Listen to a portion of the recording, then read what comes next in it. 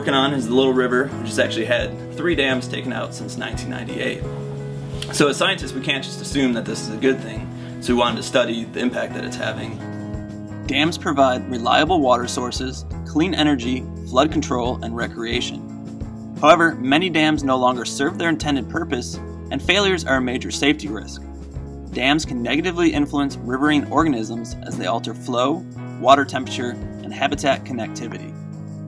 Removal of small dams is increasing, but research on riverine organisms following removals is limited. Our study focuses on migratory fish. The Little River is a tributary to the Neuse River, with the 2 joining near Goldsboro, North Carolina. Their confluence is 212 river kilometers from the Pamlico Sound. 3 small dams have been removed, starting with Cherry Hospital Dam in 1998. This dam, located only 3 river kilometers from the Neuse River, may have blocked fish from using most of the Little River. Rains Mill Dam at river kilometer 37 was removed in 1999. At river kilometer 56, Lowell Mill Dam was removed in 2005. The Goldsboro Water Treatment Plant Dam at river kilometer 7 was partially removed by notching the middle of the structure.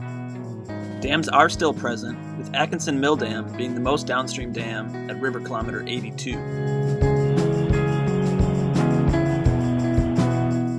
American shad are an anadromous species, primarily growing and maturing in the ocean, but migrating into rivers to spawn.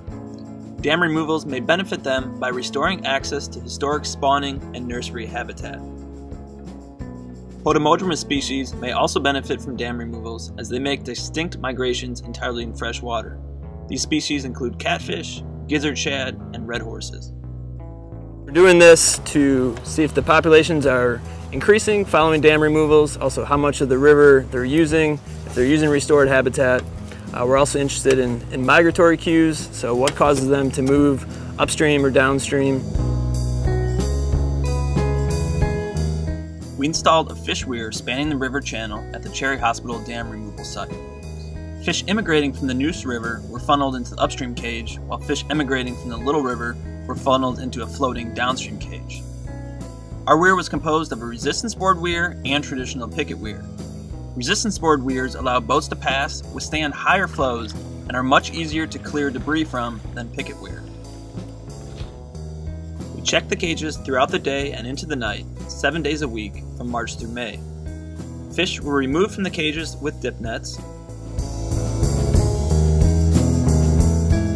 scanned for a pit tag, measured, weighed, pit tagged, and then released. Passive integrated transponder, we call it pit tag for short, has to be energized, and then when there's an energy source it emits a radio frequency with a 9-digit number. So a small incision, and then we insert the tag into their body cavity. That's with it. For other species, we scraped away a few scales from the side of their body before making an incision and inserting the pit tag. Fish identification is lifelong with pit tags since they do not have batteries. They also are inexpensive, less than $3 each, allowing us to study hundreds of fish and multiple species. Another benefit of pit tags is that they can be detected by pit antennas.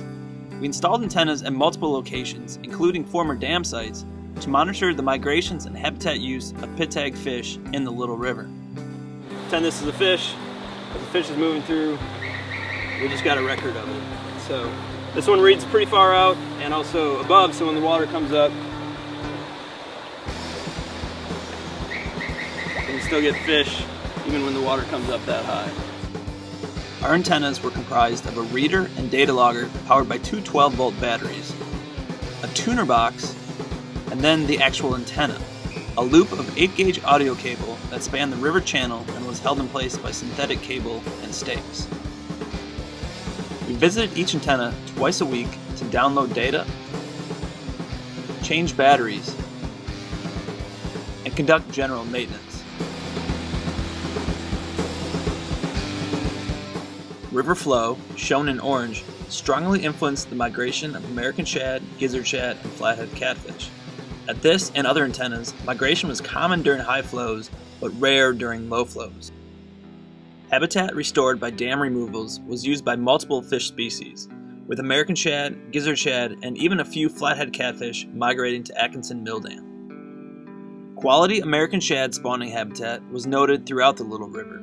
Their use of upstream restored habitat declined in a linear fashion. However, there was a sharp decline at the Notch Dam located at River Kilometer 7. Around 25% of tagged American shad did not pass, and others experienced delayed migrations.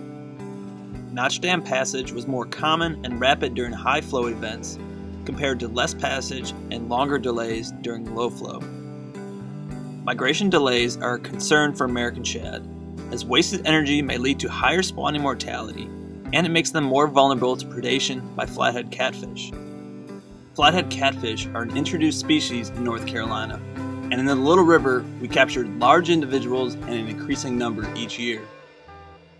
Fish weir, pit tags, and antennas allow us to study numerous individuals and species. Migratory fish are using habitat restored by dam removals.